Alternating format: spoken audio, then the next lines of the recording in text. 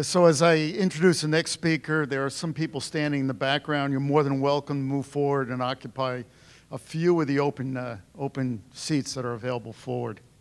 The next speaker I'd like to introduce is Marty, sorry, that was the first speaker, is Don Bartusiak. He is the Director of Engineering on ExxonMobil, and he'll speak to open and secure control systems.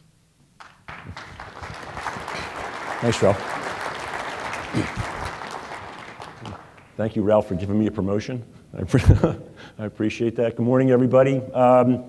Andy, thank you very much for this opportunity to talk about open process automation, which I'm pleased to report has now become an industry initiative, not an ExxonMobil only initiative. So it gives me great pleasure to speak on behalf of ExxonMobil and also the other companies that have joined us in this venture. So what I'm going to do in this talk is first reconnect with what ExxonMobil's motivations are and the work we've done to date to try to calibrate everybody to the same page.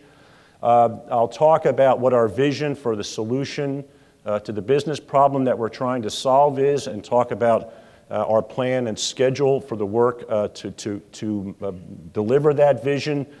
And then I'm going to get into a section of the talk where I'm going to address some of the questions that are being asked in the industry about what's it going to take to succeed about this. And the intent of that part of my talk is really not so much to solve the problems, but to acknowledge the reality of them and to signal an intent to work on a consensus basis to find the answers to those problems.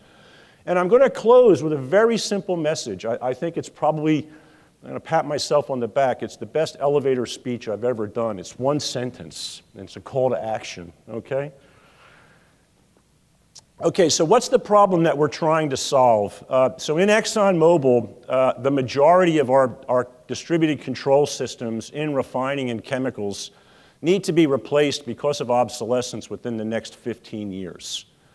And that business problem motivated a request from senior management to engineering to do what we could to reduce the cost to replace these systems and also to deliver a capability that allows us to generate more value from our control system relative to the state of the art today. So that started an R&D program that began in 2010, and at a very high level, what we concluded from that R&D program that was just going to a currently available DCS does not solve our business problem. And secondly, at a very high level, the root causes of that fact are a combination of both technical factors and commercial factors with the DCS marketplace. So, stated succinctly, our vision for the solution is a standards-based, open, secure, and interoperable process automation architecture. And what we want ultimately is a commercially available instances against that architecture, not ExxonMobil-only solutions. And for ExxonMobil's timeline, we would like instances of systems that conform to this architecture available for on-process use in 2021. A quick background just to bring everybody up to today. I'm not going to restate the point about the R&D. Let me just highlight a couple of very significant influences on our R&D team as we did this work. We tried to look outside our box, look for innovative solutions to the problems, and one source of inspiration was what we saw happening in the avionics industry, which has affected a transformation from closed proprietary systems on military aircraft, where the avionics systems on every plane was basically purpose and custom built, very little reuse capability on hardware and software, an absolute transformation towards open and interoperable systems embodied by a standards activity called the Future Airborne Capability Environment Consortium, which we have modeled, which we've used as a role model on how to succeed at solving the business problem that I've described. The second influence was we saw ways to use virtualization and software-defined networking beyond anything that we had really envisioned that allow us, at least conceptually, to think about the control system in a way that's radically different from the Purdue model, the multi-level Purdue model that we've been using arguably since the 1970s, using not necessarily purpose-built hardware, but in ways that we can achieve the reliability and availability requirements that we do have for closed-loop industrial control systems.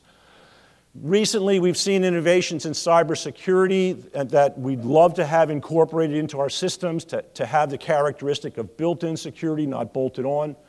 And finally, the whole Internet of Things, cloud and wireless are significant driving forces for change.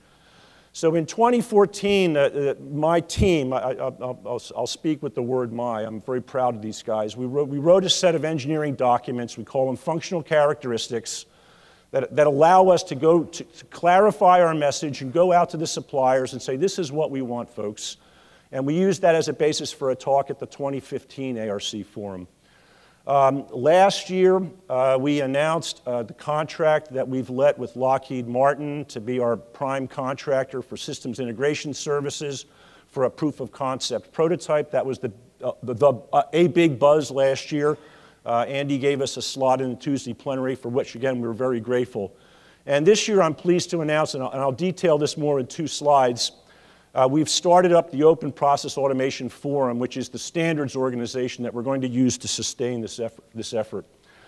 So coming back to the vision, I'm going to elaborate a bit on that statement about standards-based, open, secure, and interoperable process automation architecture. And the 9 bullet points there are a synopsis of draft language from the Open Process Automation Forum. And I'm only going to pick out 3, just in the interest of time. Otherwise, you'll all be looking at your phones. Point number 1, the characteristics of what we're trying to achieve is we want conformant components to be integrated into systems that are fit for purpose for the end user's specific needs, moving away from a kind of a one-size-fits-all scenario that we're in today to allow the asset owner, the owner-operator, to purchase the functionality that he or she needs for his business problem. Okay, that's characteristic number 1. Characteristic number 2 is this one of what we call adaptive and intrinsic security. Okay, design it in, built it in, don't only bolt it on. And the third one, reflecting the needs of the suppliers. We would like to have expanded markets for suppliers and for systems integrators, for components that conform to the standards, and for services that go beyond what you're currently able to access. So this is the vision for the Open Process Automation Forum. So this is a slide of a reference architecture. This is an ExxonMobil drawing. I'm not going to spend a lot of time on this because it's been circulated in the literature quite extensively. I'm just going to use it to highlight a couple of points of what we envision in the future state. So I/O is to be done by this device here that we call the DCN for Distributed Control Node.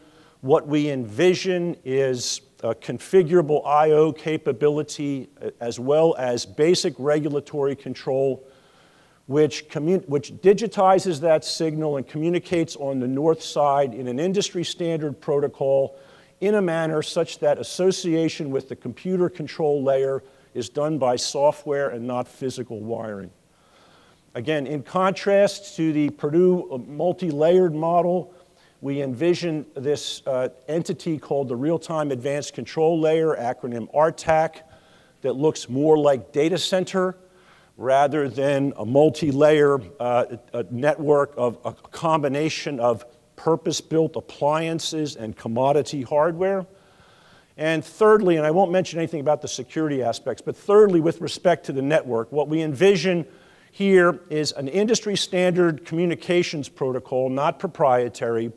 We depict it in a flat manner like this. This is not to communicate that we don't envision segmentation. We're clearly going to have to manage bandwidth. We're clearly going to have to manage security. The signaling here is that we want, in effect, a kind of a universal bus against which applications can draw data. Okay, this chart is important. I'm going to spend a little bit of time on this. So there's multiple tracks of activity that we have going on right now, and I want to spend a little bit of time making sure that everybody understands what we're doing, the relationship between the Lockheed Martin work, the relationship between what we're doing with the Open Process Automation Forum, and our path to commercialization. Okay, that's what's depicted on what I call the three-track chart. Okay, so the first task is the building of the proof of concept prototype.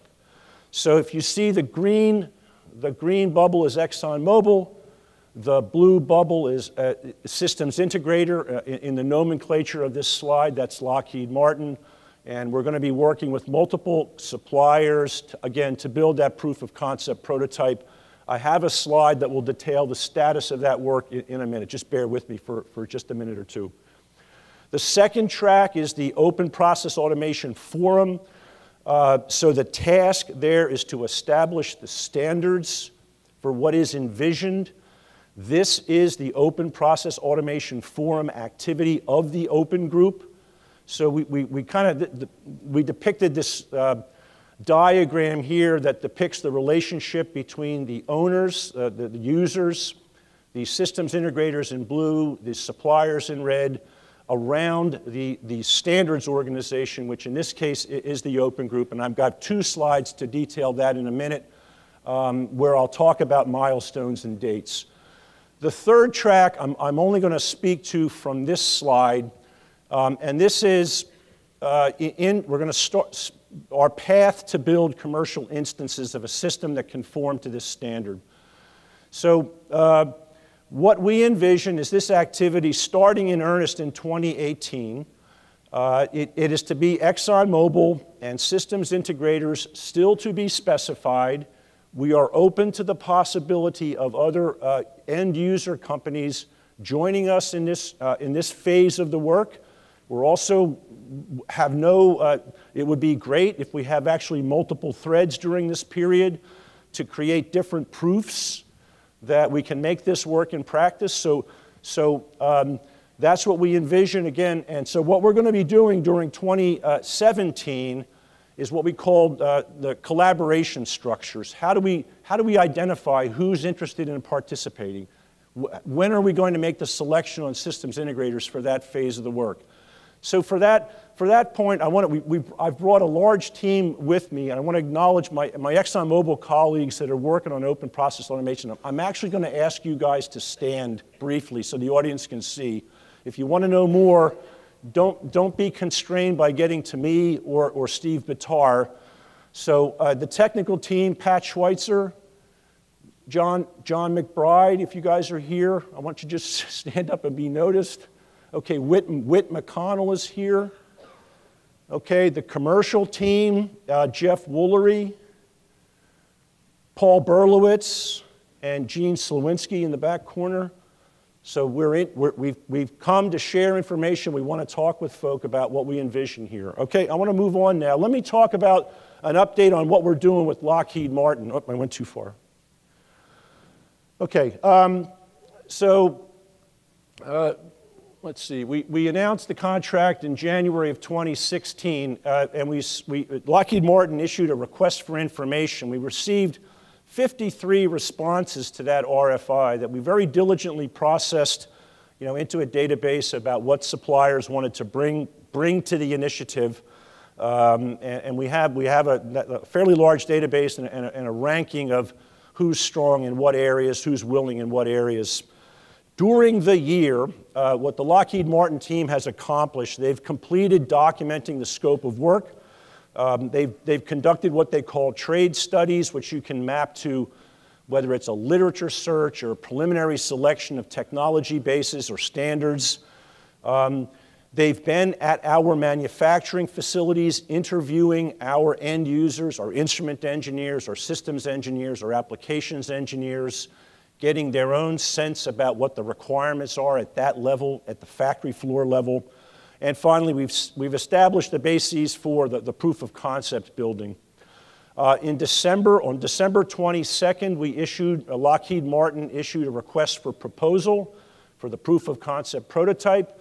It went out to 82 companies, 82 suppliers. It was both a combination of RFI respondents, a short list of companies that we supplemented, and an open call, And those RFP responses are due next Monday, February 13th. And it's my goal to have the proof of concept prototype delivered in the fourth quarter of this year. Now, let me talk about the Open Process Automation Forum. What it is, it's a collaboration of end users, suppliers, and systems integrators. It's going to do three things. It's going to establish the business framework by which all participants have a win. It's going to select standards. The first motivation is to select standards from the applicable ones rather than creating new. Okay, that's a prime objective. And the third characteristic of this collaboration is to establish a conformance certification process that will be available at day one, which we have learned is a kind of a key success factor to making these types of things work in practice. So working with the Open Group, we started this up in September of this year. We had the inaugural members meeting in the middle of April in San Francisco, co-located with the AICHE annual meeting. I mean, it was a fabulous meeting. I mean, I really felt like I had the industry brain trust in the room. It was just awesome. 57 attendees from 30 member companies of the forum. And the table shows the roster of companies that are the current members. And there may be one that's a late addition. This is as of January 20th. But let's just take a look at this table for a minute. So there's 9 end user companies that span oil and gas, chemicals, pulp and paper, pharma, industrial gases. Okay, you see what I call the DCS companies there. I want to use Sid Snitkin's taxonomy of automation companies, okay? So I can definitively state that 89% of the automation companies have joined the forum, okay, using Sid's taxonomy. We have a healthy representation of hardware and software component suppliers, and the beginnings, I would submit, of the representation of the systems integrator community in the persons of Accenture, Lockheed Martin, Radix, and Tata. But let me ask the audience here, this is not a rhetorical question. This is audience participation time, and don't make me call on you guys, okay? So if we've got 89% participation from the automation companies, would you say that we have 2-digit percentage participation of the end users, or 1-digit participation? 1, that's what I think too, okay? So my call to action, folks, is going to be end users, we need you, okay? All right, this is not to talk about org charts. I want to make a couple of points with this picture. We're going to on Thursday morning, there is a session about the Open Process Automation Forum. You will see all of the folks whose names are on this chart. In the interest of, I wanted to say everybody's name, but the time for that will come on Thursday. I want to highlight what's different about this standards activity in contrast to the ones that we're perhaps more familiar with. The ones that I have been familiar with historically, a standards activity would just dive deep down what's called the technology working group branch there. We would just be working on the technical aspects of the standard. What's unique about the process that's coming to us from the Open Group is explicitly addressing the business framework by which the participants can win, okay? And that's what's embodied by the business working group here that's being co-chaired by Dennis Stevens of Lockheed Martin. Is Dennis here today? Okay, I'm not sure. Hi, Dennis, excellent. Okay, and Paul Berlowitz, my colleague Paul Berlowitz from ExxonMobil. We are also addressing interfaces with existing standards organizations, co-chaired by Don Clark and Dave Emerson. And it's really exciting to watch this group here. This is real competency that the Open Group brings, enterprise architecture, which really says, you know, understand your workflows, Understand what you're trying to automate before you dive into the technical work of doing it. Okay, and it's really fantastic to watch this play out in practice. And I really, hats off to Mark Bush from Shell, and again, Dave Emerson from leading that subgroup. And again, I don't want to shortchange anybody, but we have a whole session on this activity on Thursday. I want to acknowledge the contributions of the Open Group staff. So our director is Ed Harrington, who's not here with us today, but I'm going to call, I think we have 4 Open Group folk in the audience. Dave, please stand. Dave Lounsbury. So I want you guys to talk to them as well. Jim Heitella. Lauren Baines. And Steve Borchert. Okay, so if you want to know about the Open Group, please go talk to those folk. They'd be happy to share. I also want to acknowledge the contributions of our trade journalists who really have been essential at getting this word out. I mean, Harry Forbes of ARC has been absolutely fantastic. ARC in whole, but Harry in particular. You know, Bill Leiden has been fantastic, Walt Boyes, John Rezebeck, Paul Studebaker. I'm going to leave some names out. I'm sorry. Stephanie Neal, Keith Larson. You know, you guys have really helped us a lot. And I'm interested in the trade journalists of being the voices of truth, okay? So let's actually talk about the good news and the bad news because we do want to solve the problems, okay? But thank you trade journalists for helping us out with that. All right, and at this stage of the talk, I want to get into a discussion of these 4 industry questions. Again, what I'm signaling here is a willingness to dialogue. The 4 I want to speak to is, okay, the schedule. Why was the RFP late compared to our initial announcement?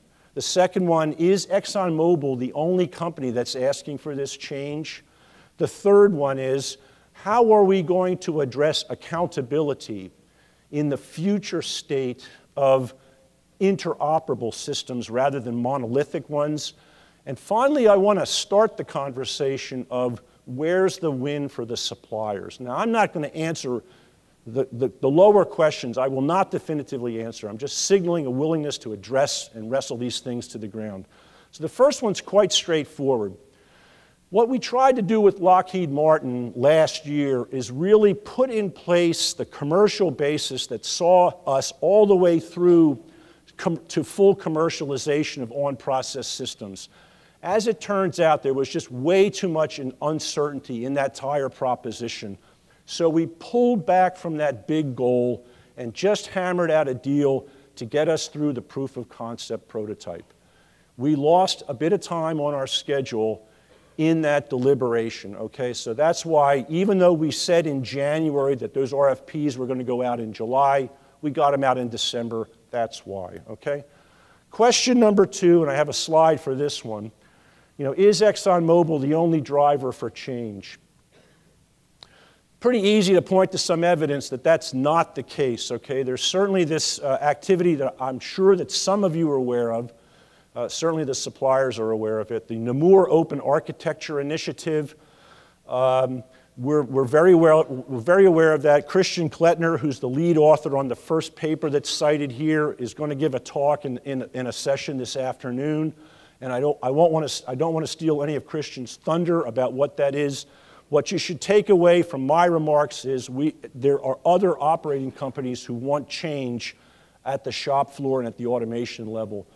There's also an initiative underway by Saudi Aramco.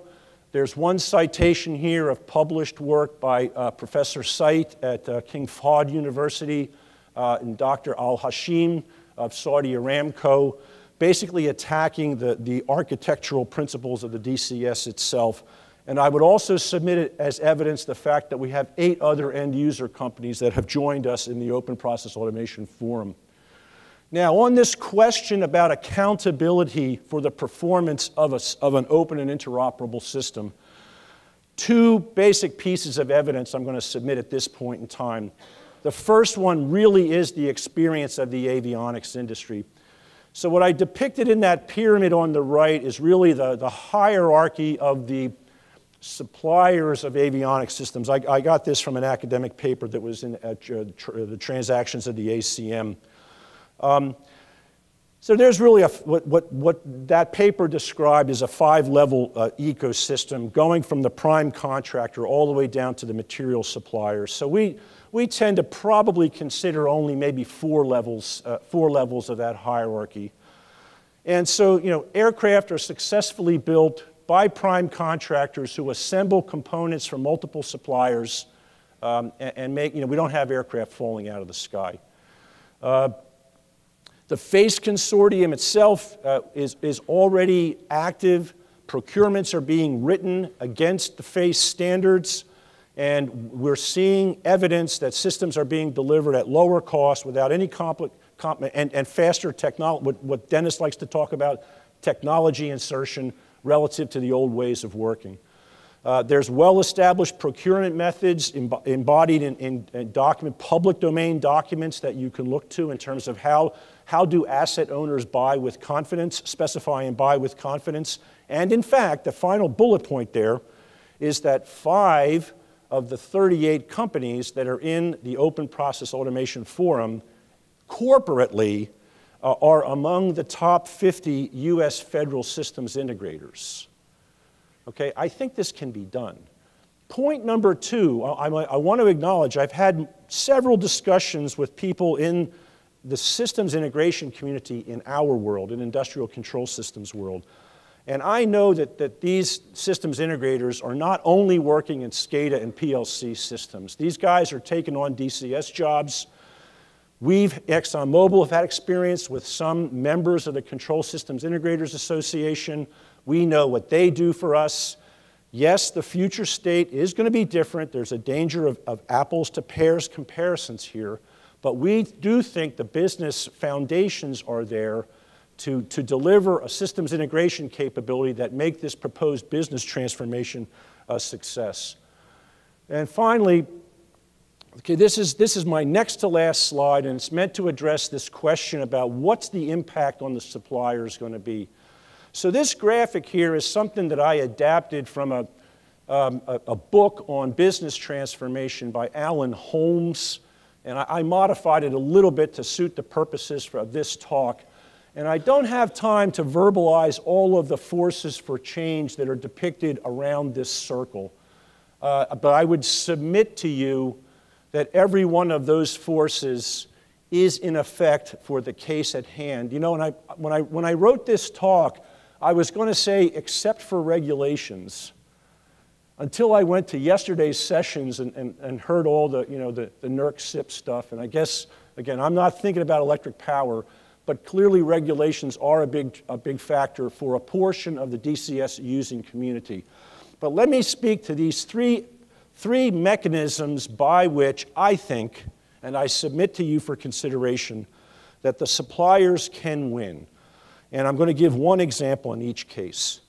Mechanism number 1, reduce systemic costs. Let's consider how the input-output functionality is delivered to us. So what do we owner-operators want? We want to land a wire. We want to land a field wire. We want that system to be digitized on the north side of that I/O block, and we want that signal to be associated with the computer control layer in a loosely coupled manner. Software association, not a hardware association. That's what we want. That's what we want. And we hear from the suppliers to the suppliers that it makes no sense to them to have flavor A, flavor B, flavor C of component pieces that deliver that basic function. I submit there's an opportunity to systemically take cost out of the whole supply chain, both the suppliers to we, the end users, and pass those savings along to the end users. Mechanism number 2, allow the suppliers to go after increased margins by letting you specialize in areas where you have differentiating advantage.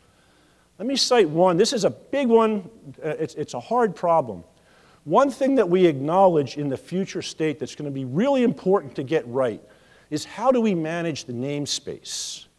How do we do the dynamic memory allocation that allows our system to run reliably while we're building points, deleting points, adding executables, deleting executables? That's an important attribute. And that's an asset I think that can be brought forward and allow the suppliers to specialize on what they're uniquely good at and maybe relax their attention on providing all of the things that are required in this one-size-fits-all world that we're in right now, particularly where you feel competitive pressures from other third parties who arguably are specializing themselves and are coming up with better products. So that's mechanism number 2.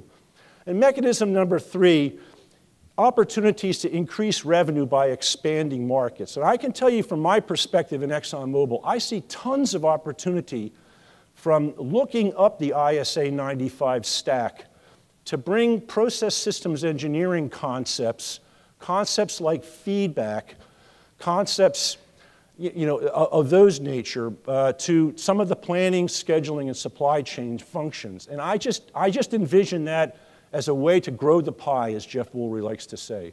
And I could cite other examples of opportunities for growth by looking horizontally, but in the interest of time, I'll stop there. So before I close, I just want to reflect a little bit, take a breath and pause. You know, when I think about what we have in distributed control systems right now, you know, to some extent, it's almost like we're still in the days when the railroads had their own, every railroad had a different track gauge, okay? And you had to offload freight from one railroad and reload it to a car on the other railroad. And in those days, we called it a rail yard, and for us today, we call it gateways. I think we can change that. Now, many of you have heard me speak before know I use cell phones as an analogy. And I use the artifice, would you accept if your Verizon phone couldn't talk to your AT&T phone, which couldn't talk to your China Mobile phone? But I want to go beyond that this time for this venue. Just think about how much value you're getting from your life, from all of those third-party apps that you can load on your smartphone. And we can't do anything like that in our world. All of that stuff gets loaded on level 3 in the Purdue model. And I know in my case, there's significant compromises to that. We can't get the data bandwidths that we want. And there's just a lot of compromises. So we think we can revisit some of those issues. And the third and last point I want to make as I reflect before closing, you know, we're on a 20-year technology refresh period with DCSs now. Can you imagine if we can't, how are we going to keep pace with cybersecurity threats that are evolving at the pace of the IT world if we only refresh technology on a 20-year period? I just think we have to change. So when I reflect on the situation, we just have to change. So I'm going to close with a very simple statement. I would submit to you that the lessons of history of our standards development activities have taught us that a key to success is for the end users. It's got to be driven by customer demand, okay? And because of that, the end users have to get actively involved, you know, in the sausage making of the standards activity. So if anybody wants to summarize, what did Bartusiak say at the 2017 ARC Forum? It really is end users join the Open Process Automation Forum and actively participate. End users join the forum and actively participate. Thank you very much.